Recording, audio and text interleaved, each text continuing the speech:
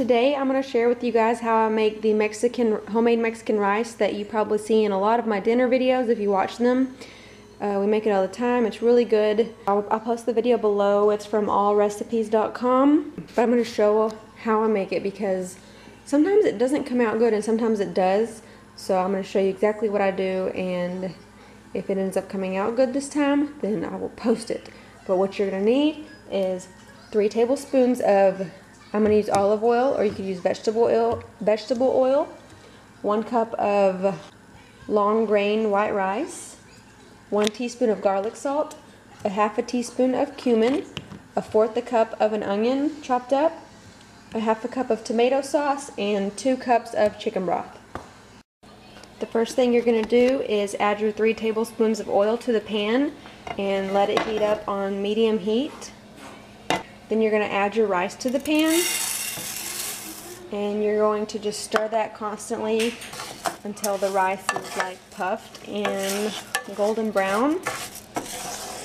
And while that's cooking, you're going to want to sprinkle your 1 teaspoon of garlic salt and half a teaspoon of cumin in there and just stir it around.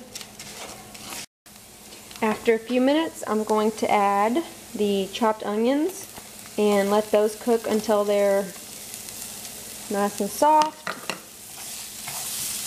I also went ahead and added a little bit of sea salt to it.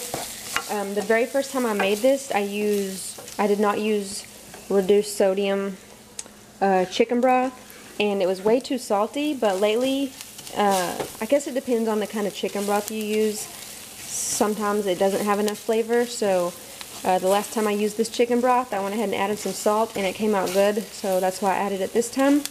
But the onions are tender, so now I'm going to add in the chicken broth and the tomato sauce.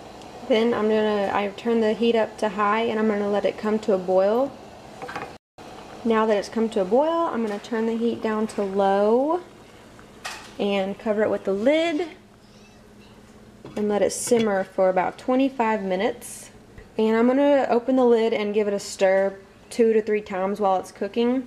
It doesn't say in the directions to do that, but whenever I have not stirred it before, it did not turn out good. So that's why I stir it. Give it a few stirs in between. Okay, there it is after 25 minutes. I'm just going to fluff it with a fork and let it sit for a few minutes until we're ready to eat it. So, yeah, that's how we make our Mexican rice. Let me know how you make yours, and if you try this out, I hope it comes out good for you, because like I said, this recipe can just be weird sometimes, and either the rice won't cook all the way through, it'll be a little bit hard, or the flavor just isn't very good. But I just tasted it and it tastes alright this time. So thanks for watching.